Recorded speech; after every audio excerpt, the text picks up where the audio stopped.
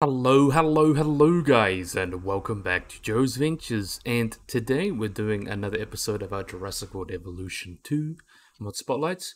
We take a look at some of the wonderful mods people have been making and compare them to their real life fossil counterparts. And today we've got a lot of pickle mods coming up. We all know we love his remodels and things like that. A couple of new species, and something really cool that you see in the thumbnail, of course, and we'll get to that as we go through. But we're going to be starting off today with edit by Pickle. We have got his Triceratops.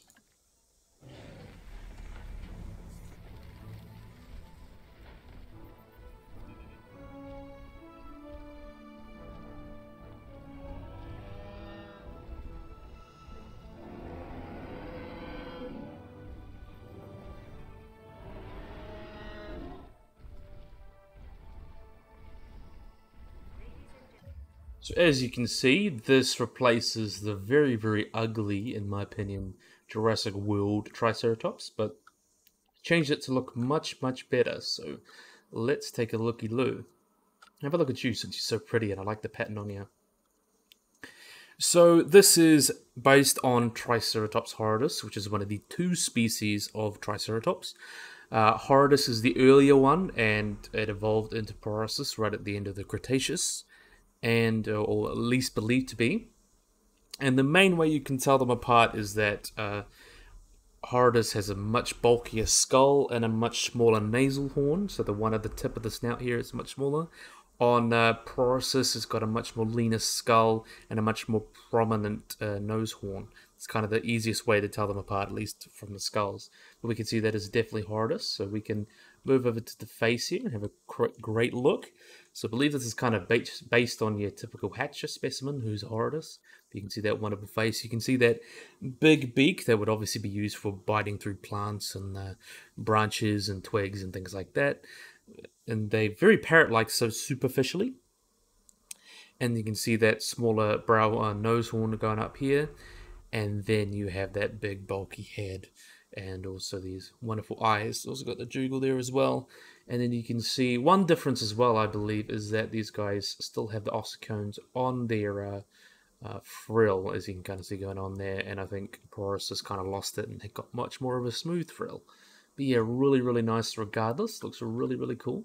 And you can see those large brow horns. That really gives the three-horned face its name.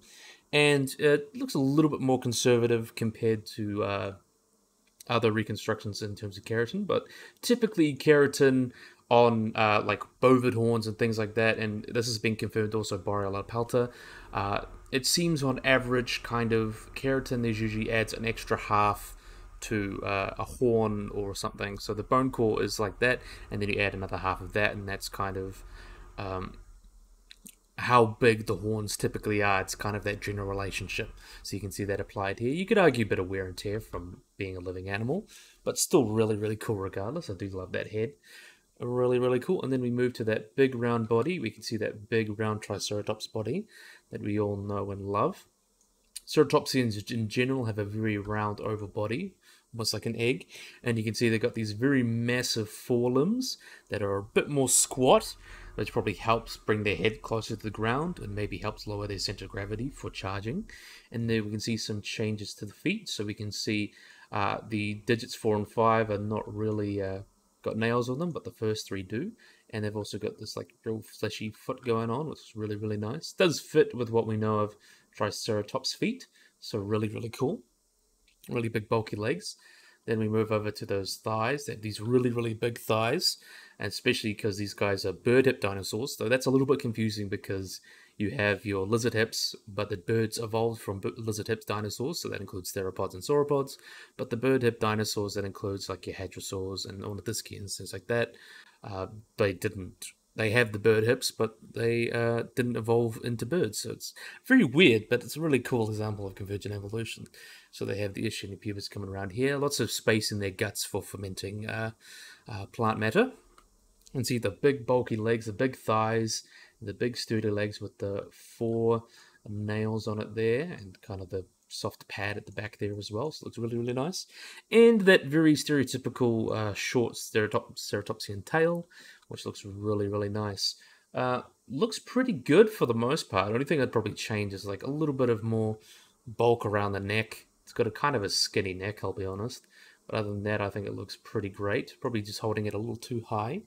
But also, we do have pretty good skin impressions from Triceratops, and we know that they had these very, very large hexagonal, I can't even say it properly.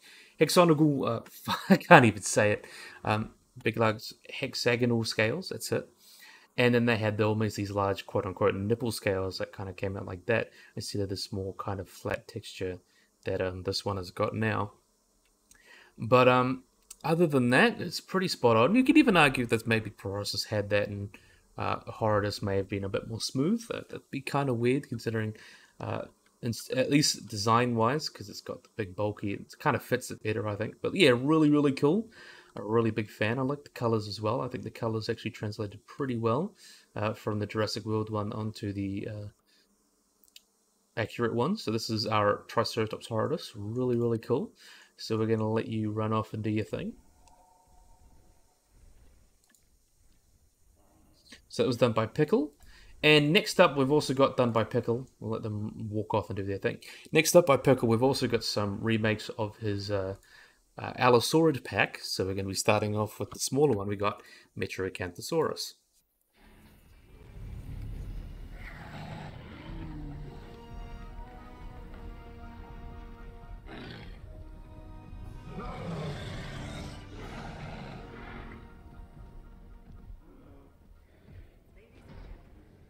So Metriacanthosaurus, as cool as it is, it's a bit of a difficult one because Metriacanthosaurus is actually not known from very much skull material or anything. It's really only known from a little bit of the gastralia, a little bit of caudal and other vertebrae, and the hips, and with a thigh bone. But we know its relatives as well, so it's usually reconstructed based on its relatives. So that includes things like Sinraptor and Simotyrannus, so those kind of animals, including Ankylosaurus as well, they're related to. More related to Asian kind of allosaurids rather than the American ones like Allosaurus itself. Yeah, really, really cool regardless. I do love this guy. Look at him. But you can see some changes to the face there. Really, really like that face. Like those changes there. Much better fits something like Sinraptor and much closer to what it's related to. And then you have that kind of S-shaped neck that they have. And they've got these big arms, and they're properly not pronated as well. They're kind of clap, clap, clap, as I always mention. Perfect. And then we can see that long body there. It's just that this is kind of those really minor ones, but you can see it just those little edits make the dinosaur look a little bit more realistic. You can see also the body much more rounded, and because the gastralia would come down here and then join the pubis there, and then kind of come up like a big thing going up here. The boot is down here, it comes up. And they probably sit on that as well. And you see the vertebrae coming down there. And these long, long legs and the smaller feet. Much more bird-like than a lot of people draw. And then you can see that large tail. The tails are typically made way too short in Jurassic Park.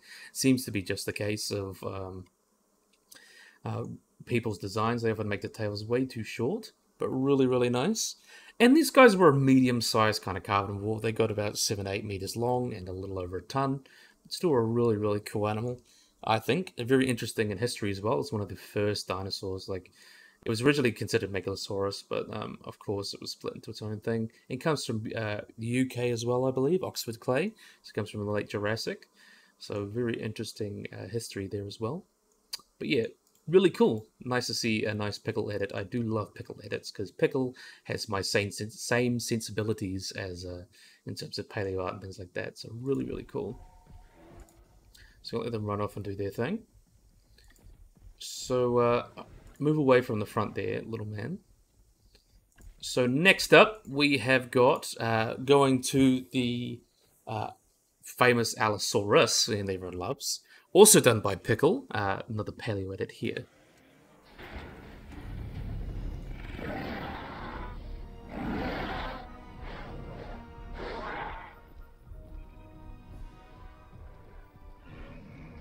So this one's a little bit more dramatic, as you can see. We'll start with the skull first. That seems to be the biggest changes. So we can see that wonderful skull. Seems to be based on Allosaurus fragilis, but that's often the more common one that's always based off. We can see some of the changes to the crest there, much more like a rounded skull, and you can see it's very like awkwardly boxy, but really really flat. But I really like that. And then you can see this large crest that Allosaurus fragilis had.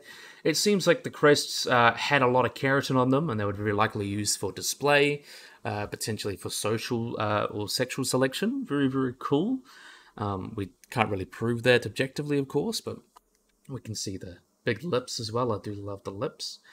These guys are very similar to later Carcharodontosaurs. These guys didn't have the big, bulky jaws of like Tyrannosaurs. These guys are more adapted for shearing rather than crushing. But they still probably had a pretty nasty bite force, and even a 10 to 12 meter long like Saurophaganax, if that is considered Allosaurus, which I believe is most likely just an adult Allosaurus. That would very likely be still have quite a powerful bite of like at least a couple tons. So it's pretty interesting. But we can see also the spikes on the original one has been toned down a bit when they've kind of made little osteoderms. I kind of miss them, but I'm sure there's a version out there if you really wanted to. There's a version maybe if Pickle wants to make that, just leave the spikes normal. It'd be cool. I like the spikes. I think it gives it a really interesting profile. But you can see the Allosaurus got that very S-shaped neck, really charismatic to it. And you see that round body to him. Let's have a look. Let's have a look at you. You probably show it off a little bit better. Very big round body and these very large arms. And they do have these very big claws. You can see the first claw is the biggest and the second one's the longest and the smallest.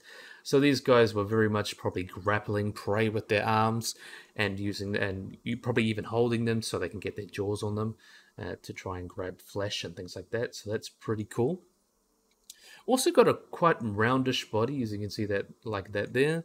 You get the gastrella come down here, the pubic boot. And then you have these long, long legs, and these feet have been made slightly bigger, I believe. They kind of fit a lot more with the feet of kind of birds, rather than the stereotypical like Jurassic Park kind of thunderous feet. A little bit leaner and meaner, you could say. And then got this quite long tail. Seems like it's been extended a bit as well. But looks really, really nice. I'm definitely a big fan. The only thing I'd change personally is probably just put the spikes back on because I quite like the spikes. Though there's no evidence for that. But one thing as well is that the size of the Jurassic Park Allosaurus probably fits a lot better with Saurophaganax, which is often considered synonymous with Allosaurus, be that the same species or even just adult Fragilis or something like that. It's kind of a taxonomic mess, so it just kind of is what it is. But really, really cool regardless. All these pickle edits really doing well over here. So let them run off and do their thing. So next up, we're moving on to Jacerba. So the last two animals, I've already covered these two before, but now they're new species and part of the mollusk pack. So we're going to have a look at Tusoteuthis by Jacerba. So let's have a look at these guys.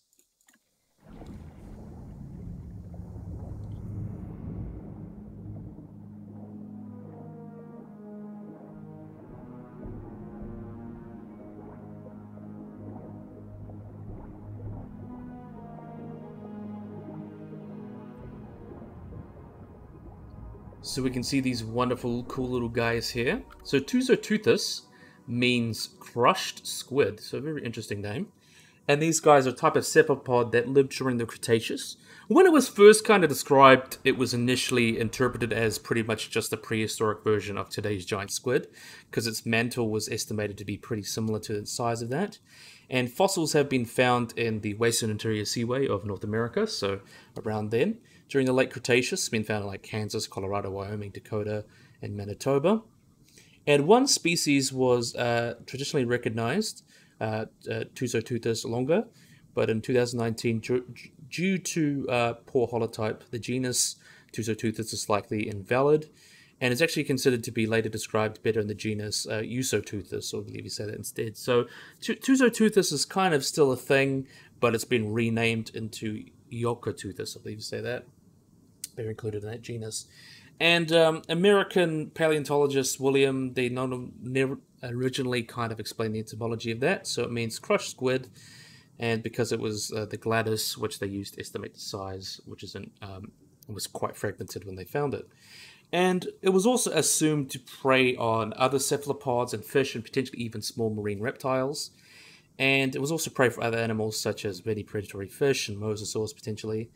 And a fossil of the predatory abduliform Chalonectes was actually found in the gullet of Tusoteuthis. And the back portion of the stomach region with the mouth was made open, so that just the fish was actually in the middle of swallowing that cephalopod tail first. And research actually strongly suggests that the fish swallowing Tusoteuthis had an anchor remains outside the mouth and thus blocking the gills and kind of suffocated as it swallowed its prey. So that shows how that animal died while it was eating a Tusoteuthis. But the original genus now is Eocoteuthis, which means spear squid. And it lived during the Cretaceous I mentioned. It is relative, often compared to squid, but now they're thought to be more closely related to octopi. And the estimated mantle length is about 2 meters, so about 6'7", and based on specimens described as Tusoteuthis, so it's basically considered equal to that of a giant squid, but they have a very different anatomy. So this is one's very much inspired by kind of Dumbo octopuses.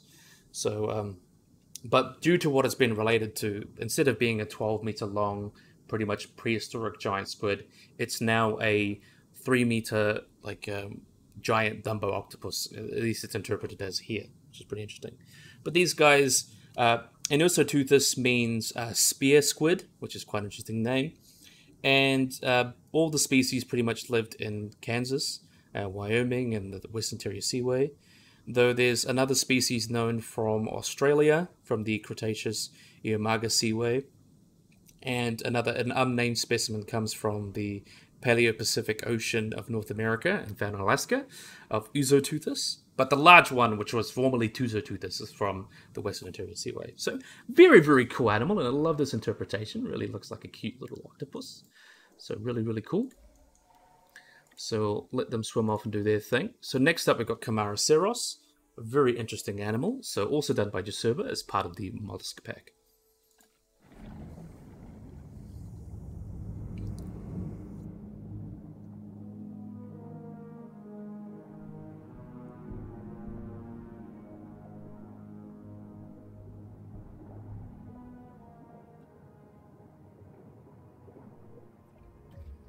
We'll have a look at this one. I think this would be a perfect one to look at because he's quite big and beautiful.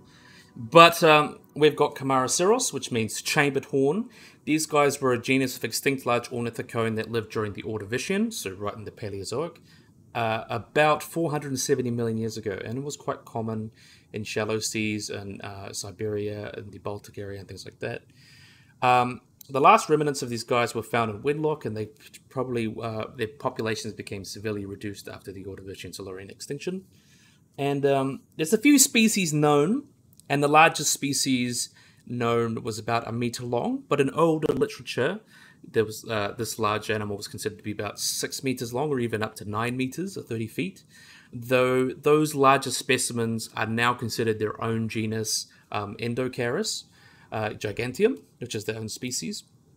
And the 9-meter specimen is highly doubtful, but the larger specimens believed to be the genus of Endocerus, as we'll talk about soon. So these guys are cephalopods, so they're a taxon, which means head foot. They're related to octopuses, squids, and cuttlefish. And for comparison, these guys are quite similar to nautiloids, as they have the long shell and with different chambers that allows them to control their buoyancy. But unlike nautiloids and ammonites, these guys have a straight shell rather than a curled up shell. And then the tentacles would come out from the base, and these guys would have been using it to manipulate prey and things like that. And at the base, they would potentially have lots of hard keratin beak, and then being strong enough to bite through kind of endoskeletons of prey or shells. And with a beak, they would have a radula, so that would allow them to rasp off soft tissue for them to eat. And Camaraceros is often considered a waste bucket taxon, so that means basically a bunch of genera just thrown into it because they all look similar. Genuses such as Endocarus have been split from that, and it was actually described in 1847 with a few different species, as I mentioned, described. And knowing the kind of environment or lifestyle habits, they were almost certainly stalkers or ambush predators. At the large, they were probably laying around on the seafloor, things like that, because that really large rigid shell probably made it a little bit more difficult for these guys to maneuver around. And the larger ones, in particular, would have been not very active swimmers, and the largest may have actually like remained at the bottom without even changing their position. So that's quite interesting. And it was all endoserids. These guys were kind of weight, so they were horizontally stable. So they would have been able to achieved by the endocones on the spherical. So these guys were able to change kind of their ballast, and so they could move forward. And they have centrally located chambers, so they're able to kind of change their buoyancy with having little effect on their horizontal stability. So it kind of allowed them to stay horizontal, even though they've got such a long shell. They're able to take the different chambers and kind of help them go up and down without kind of like flipping forward or going up. So they were able to stay horizontal even when diving. So that's pretty interesting. And we'll talk about Endocharis because I think it's worth talking about. So Endoceros, if you say that. It means inner horn in Greek. These guys are a large, straight-shelled cephalopod, as I mentioned, very closely related to Camaraceros. But these guys lived during the middle to upper Ordovician, so about 485 to 490 million years ago. In cross-section, these guys' mature position was slightly wider, but at high, and they have a large spherical located on the ventral margin, and it's been seen especially in young animals, but they're still quite similar. It's quite tubular in their adult stage, but still quite similar as well. These guys were described in 1847 as by Hall, and they were quite widely spread across the world, especially in North America and Europe, and some have been found in Australia. They're quite similar to, as I mentioned, Camaraceros, but the two often sometimes considered the same genus, though they're sometimes split, with the larger specimens being an Endocharis. And mature, fully grown Endocharis were likely ambush predators and laid in wait and to grab advantage. And younger individuals who had compressed cross sections may have been more actively mobile and kind of niche petitioning from young to adults. And in terms of size, the species Endoceros giganteum measured about 3 meters long, or about 10 feet long, as preserved. But the most recent estimate puts a complete size about 5.7 meters, or about 18.7 feet, which would make it the largest cephalopod by length in the fossil record. And there was also records of a 9-meter long or 30-foot long shell, but that was destroyed, so just another extreme individual that we know nothing about. But really, really cool. Do love these guys. Another excellent addition from Jasurba's mollusk pack. So that's all 7 done. Really, really cool. We'll let them swim off and do their thing. So next up, we're moving on to some more dinosaurs again. So going back to Pickle for his Allosaurid pack update, we have got Carcharodontosaurus.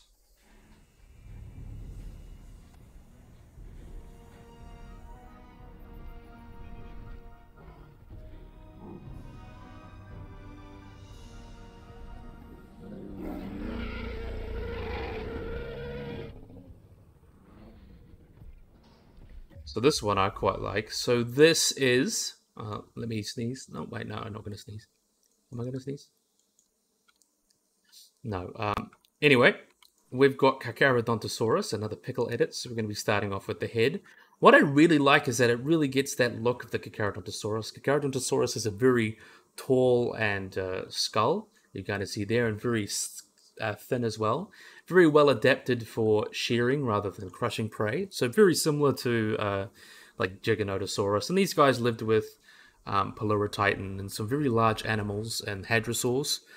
So these guys would have been most likely shearing rather than biting and crushing like Tyrannosaurs would, as these guys were feeding on much softer prey in comparison. And you can see what I really like is that the original design, as much as the skull looked wonky, I like how some of the cool bits, like all the knobs on their head, were kind of incorporated into this design. You can see this kind of knobs here on the crest here, because often these guys often have crests, and you can see that keratin going on there. It comes up here as well. I think it looks really, really nice. Really adds to the design, and I kind of like this big one here. So potentially could have been used for like rutting and things like that, maybe. That's kind of a cool idea. But very unlikely, but I do just like how that design is. Very cool interpretation of the keratin that they had. And then you can see, obviously, that quite long and wide, thin skull. You see that there. But really characteristic of Carcharodontosaurids. Then you can also see that neck, very bulky neck, and they've got this very almost similar to like Acrocanthosaurus. Got very high spines down the back, and you can see it is quite gives it a quite interesting profile, as it's kind of like almost like a table. You can see probably anchor point for a lot of muscles to help with grabbing things and things like that. Just being bigger, muscly animals. And then we can look at the arms here. The Carcharodontosaurids, being allosaurids as well, these guys would have had three-fingered hands, unlike the two-fingered hands of Tyrannosaurs. And these guys, obviously, their hands are kind of much, much smaller. Megaraxes, which is one I haven't been able to talk yet because no one's really made one. We have evidence that a lot of those animals were actually, their arms were shrinking. Very similar trend to like Tyrannosaurs as well. But these guys still had decently large arms with the three-fingered claws, as you can kind of see here. So they were most likely using those to grapple prey or scratch or even maybe do some social displays with them. So they weren't completely useless. They were kind of just smaller so they could have a larger head. Because if you have big head and big arms, it's hard on a two-legged frame because you got to obviously balance that out. Is that all right? A little bit of a is that on this one? Yeah, it is. There's a little bit of a thing there. That pickle might need to fix that. But anyway, we'll have a look at the feet. One thing that's really cool as well is that we can see, one thing I've mentioned as well, Megaraxes also known for having this larger claw. So this has kind of been added to it's added to Giganotosaurus as well, as I'll get into, but also Carcharodontosaurus has it from this model. So this would have been most likely it's found in Megaraxes, and Megaraxes seem to have had this. It's been compared a lot to like a Dromaeosaur claw, but it most likely, the best comparison I would say would probably be the modern Ceraimus that include the red and black-legged Ceraimus. So these guys were using these claws to potentially just hold down prey as they rip it apart. So basically like a built-in fork.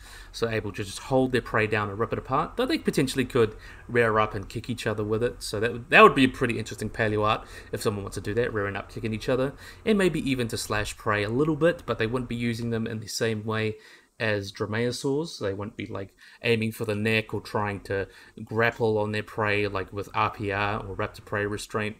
They wouldn't be able to do that. So it's a great example of kind of convergent evolution, especially within dinosaurs, since all these dinosaurs are theropods. And you can see the feet are slightly bigger and longer. I do quite like that. Really fits nicely. And then we can see that body there. Very bulky, round body. Obviously, the gastrella coming down here, and then the pubic boot that way.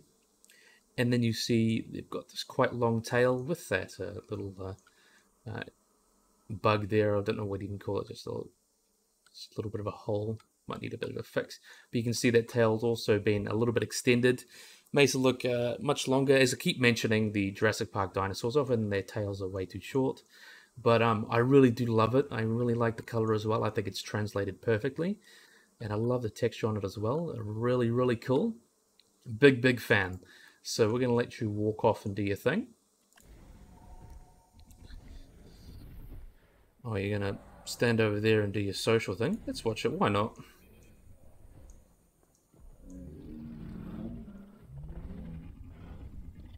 Friends. I like the sounds. Let them run off and do their thing. So next up, we've got one that we mentioned as well. We've got Giganotosaurus, also done by Pickle, part of the Allosaurid kind of remaster pack.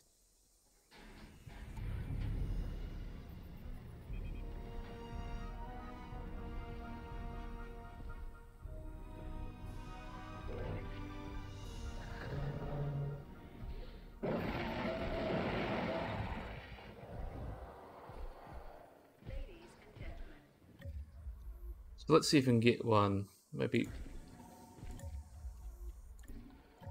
No, I think what we'll do is just get rid of a little patch of ground quickly so I can show off the toes.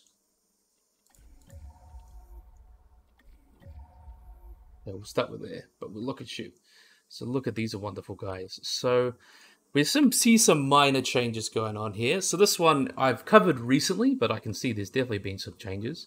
See some changes to the skull there. I think it's made a little bit taller. And you can see this kind of bigger lips coming around. I quite like that. I like that crest as well. I think it translates pretty well. See, they got the large hyoid as well. I like the hyoids. Hyoids anchors a lot of the muscles of your tongue and things like that. It's kind of put in there. Much bulkier. I think it's based on a like more recent Dan Folks kind of skeleton. Or skeletal. Looks quite nice. You can see that changes to the head. Often, Giganotosaurus used to be reconstructed with a really, really long skull. Like if you look at the 90s reconstructions. But most recent reconstructions actually like shrink that down a little bit. So he's got a little bit of a taller skull. But I think it just still looks really nice regardless. I'm definitely a big fan. I like the newer interpretations. And plus, I think it fits well on the Jurassic Park model. And I love the spikes. The spikes have been, I think, greatly exaggerated. As you can see going down the back and neck here. Really helps it make it look a little bit different than Carcharodontosaurus. And yeah, I think that's cool. But we've also seen a little bit on the mouth here. Reminds me of like green iguanas, because often then they have a dewlap, they have like big spikes going down there, or big scales going down like that. I think it looks really, really cool. And I think it fits the design of this guy pretty well. So some changes there. Some little bit changes to the neck. So these guys would have had quite strong necks as well, so they carry that large head and also to help rip apart flesh. So that's really, really interesting. And we can see there are some changes because this is based on Megarexes, because Megarexes is actually pretty complete for a large theropod. So what's really, really cool is that these guys have got slightly smaller arms, as these guys are later than Meraxes. They are closely related to Meraxes. But found in the same formation, but Megarexes is older than Giganotosaurus. No, Mapusaurus. I was thinking Mapusaurus. But yeah, they are related. So you can see those arms there. Shrunk down a little bit because it seems like very similar to Tyrannosaurids, Giganotosaurus, and even like the Giganotosaurini tribe, which includes like Mapusaurus, Tyrannotitan, Megarexes, and Giganotosaurus, and Mapusaurus, things like that. They most likely were losing their arms a little bit, just so they didn't have to worry about balancing a large head and a large pair of arms. But they still look quite functional. They still have the 3 claws and like the 2 claws of T-Rex, and probably quite good at slashing and grabbing things. And so in that same vein, based on Megarexes, also we've got this large claw, as I mentioned, very similar to Dromaeosaurs, but most likely in ecology, much more used, similar to like Ceraimas, where they would potentially hold down prey. They could have potentially kicked each other, like maybe like cassowary type fighting. That could be pretty cool in paleo art, but considering the size of these animals, I'm not sure how practical that is. But still really, really cool, and I think it really gives a unique look to Giganotosaurus as well. It really helps it distinguish itself from other large theropods. And then we can see that big round body there, similar to Carcharodontosaurus. They've got those high neural spines, and even Acrocanthosaurus. So got those big spines there, probably help a lot of muscles. And then you've got that long, long tail. So definitely a big fan of that, like a long tail. As I keep mentioning, often way too short in Jurassic Park dinosaurs. But yeah, I love that design. I think it's come out beautifully.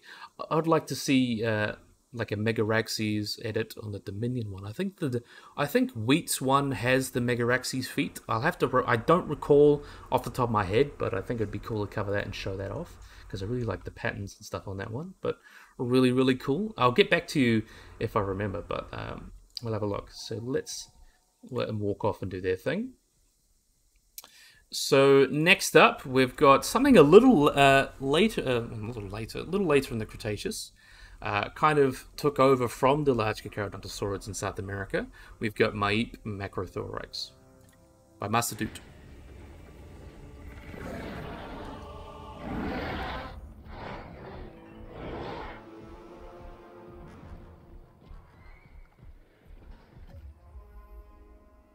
I'll let you walk off and do your thing.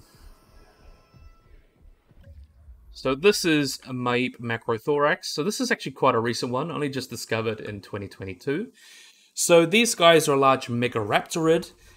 So these guys are found in late Cretaceous, from the Maastrichtian, so right at the end of the Cretaceous. Troleno Formation in Santa Cruz, Argentina, and is known from the single species Maipe macrothorax. And Maipe is really unique, not only because it's the latest kind of Megaraptorids found right at the end of the Cretaceous. It's also the largest, so as we'll get into, and it's the largest known from South America, and most likely the largest in the world. So the holotype was found in El Canto Santa Cruz in 2019, so quite recently. And the fossil material that we have is kind of the dorsal caudal vertebrae, some ribs, a coracoid, scapula, gastralia, so the belly ribs, and a metatarsal, things like that. And was first announced as a preprint in 2021. And in 2022, the material was described as a new genus. So Maip, it refers to a malicious being in Anotic mythology, which means the shadow of death, that kills in cold wind. And macrothorax just described that this guy has a long thorax or a large chest and has a really large thoracic cavity, which is quite interesting. So as I mentioned, Maip is very cool because it's one of the largest Megaraptorans, if not the largest. So it seems that these guys got about 9 to 10 meters long, or about 33 feet in life, and is the largest Megaraptorid currently known. And members of Megaraptoridae as a whole increased in body length after the extinction of the Carcharodontosaurids in the early late Cretaceous. So back in the early late Cretaceous, you had like about 100 to probably 80 million years ago, you had these large animals. So you have like Giganotosaurus, Mapusaurus. Those were kind of the top predators. But as they went extinct in the early late Cretaceous, look who stepped up to take their place, Megaraptorids. So that became Maip is kind of the end of that kind of transition. So as the giant Carcharodontosaurids went extinct, the Megaraptorids kind of got bigger to make up for that loss, which is pretty cool. And it's also hypothesized that the absence of large predators, apex predators, that allowed theropods to kind of diversify. So Megaraptorids, in addition to Abelisaurids and Unilagiids, which is a type of dromaeosaur, they became the primary predators in the ecosystem. And analysis of Megaraptorans, all known, show that there's a clade that kind of comes from Asia, South America, and Australia that range from about 4 to 4.5 meters long, or 13 to 15 feet, which are from earlier. But then there's the South American group that get up to larger. There's kind of two groups as we get through. And these early Tenorian ferns, they increase. They get up to about 6 meters long in Australia and South America. And then right at the end of the Cretaceous, you get the largest members, which includes Maip, about 7 to 10 meters long, which is quite interesting. So in terms of their classification or phylogeny, Maip was described as a derived Megaraptorid and is kind of in a group. There's two clades of Megaraptorids. So there's also noted that there's kind of two clades within Megaraptoridae. So there's kind of these two clades. There's one that comprises all Megaraptorids except for Australovenator and Fukuyaraptor from Japan. And they belong in clade A, since that clade isn't named. And there's a more exclusive clade of large South American Megaraptorids, which are called clade B.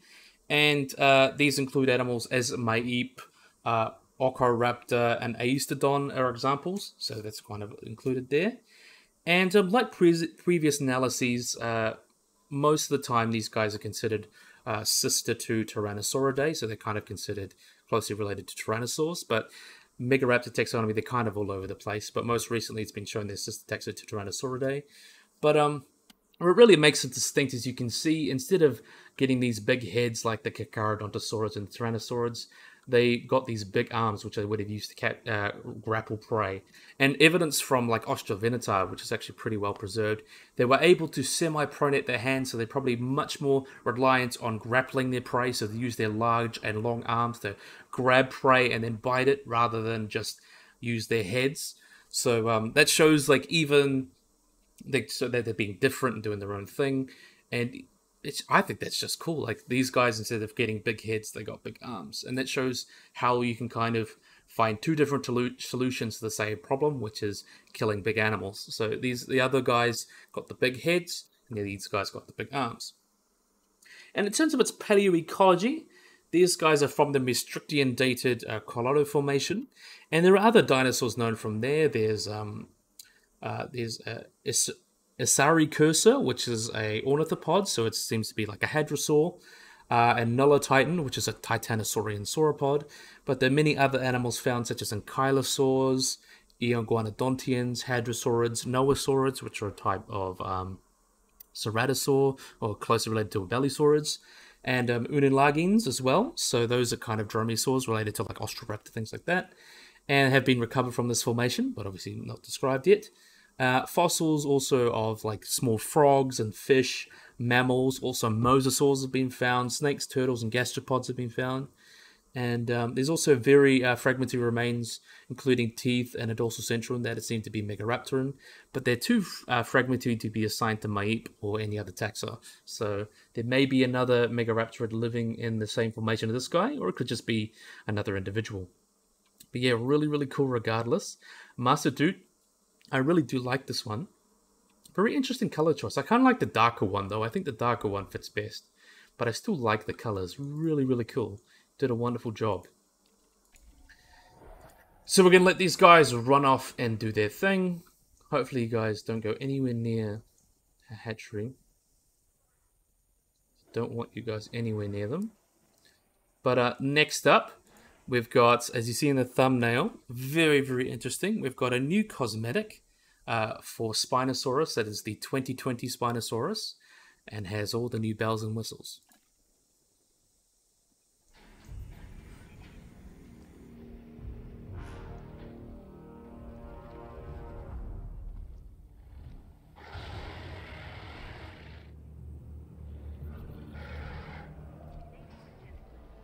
So this is a new cosmetic of Spinosaurus. This is based on Suchomimus, and it's a smaller cosmetic, so it's still Spinosaurus, but it's different rig, different model, different everything.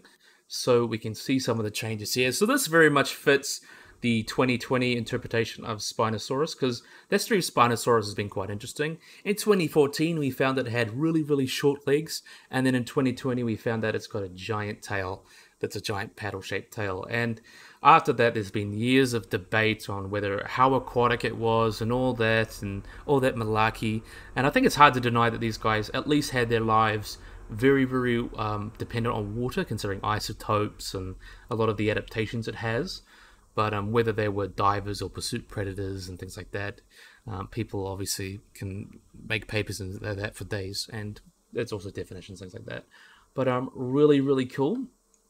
So we can see some changes to the head there. They've got that very long neck, very heron-like, which has been suggested as some ecology. You can see the changes to the skull there. I'm definitely a big fan of these changes. I really love seeing an accurate Spinosaurus. You can see that quite long crocodile-like snout, and with the large teeth, that long neck, these large claws. Obviously, we don't have really preserved... I think we do have preserved arms, but they're not described. Very interesting to see if those get described, if we get another big reinterpretation of Spinosaurus. But based on other kind of Spinosaurids, like Suchomimus and things like that, these guys have very large claws that are hooked, very likely adapted for catching prey, particularly fish. Same with those long jaws with that hook, really well adapted for capturing slippery prey. And then you can see that quite long body. These guys have a quite long, like, oval body. And these got shorter legs, as I mentioned, 2014. The interpretation, they have got much shorter legs than initially thought, as you can see here. And not the big one like the 2001 Spinosaurus that's in the game. And then you have here the large sail. There's also many different interpretations of the sail. This one seems to be a more conservative one, like a kind of... But I do quite like it. It looks really, really nice. And then you can see the big change of 2020. We've got this large paddle-shaped tail. And we don't know exactly if it was a social thing or how it propelled itself. I think most likely kind of propelled itself with it. But obviously there can be debates about that for days. But yeah, I really like that. It gives a really interesting look to the Spinosaurus. So this wonderful Spinosaurus, this is the fisherman skin. This was done by Furlong, who's also done some really other wonderful cosmetics and games videos for life. But I just want to show you, I'm going to go into the genome library and show you what they've done. So if we go into Spinosaurus here, so we can go into modified genome. So you can see you've got the default variant, which is the normal Jurassic Park Spinosaurus, and then you've got the other cosmetic, which is the 2022 Spinosaurus. And not only have you got the random colors here, and see it's size small as well, it's kind of similar to the Tyrannosaurus. You can mix the same similar colors that you got going on here as well. But you can see we've got over 40 I believe that's what it was last counted. 40 different skins or variants for the Spinosaurus. So this pretty much covers all sorts of different skins from different paleometer for the Spinosaurus. We have like the Camp Cretaceous one. We have one from like Path of Titans. One from the original description of the 2014 Spinosaurus. The Fisherman one that I have on here is based on like a life-size model, which I really, really like. I thought that was a cool one to show off. As I mentioned, Camp Cretaceous. Many different type of paleo art. There's a Todd Marshall one, if I can find it. There's a Todd Marshall and Julius Cittoni. See, based on different famous paleo arts and reconstructions seen in both media and paleo media, like documentaries or movies or press releases. So pretty much any notable reconstruction really has kind of been put in here. So up to 40 different skins, you can see that's just so many. And I think that's just so cool. So I think this is definitely a mod worth getting, especially if you love your accurate Spinosaurus. So let's just go save and exit and have a look at you. So look at this wonderful guy. And you can see it's a little bit smaller than the original 2021 Spinosaurus. So it's using that advantage of the body variants, things like that, that's been introduced, which is really, really cool. But yes, so awesome. I'm in love with it. It's just so nice. So, yeah. I think this is a great place to end the video. So thank you for everyone for making these wonderful mods. Furlong with that Spinosaurus, so awesome. Also Pickle and Master Doot and Jacerba, all really, really awesome mods. So, yeah, I really, really, really hope you guys have enjoyed this video. Hope you guys like and subscribe. Always remember to hit the little bell icon to get notified about anything. So yeah, hopefully you guys enjoyed this video. Hope you guys like and subscribe, and bye-bye.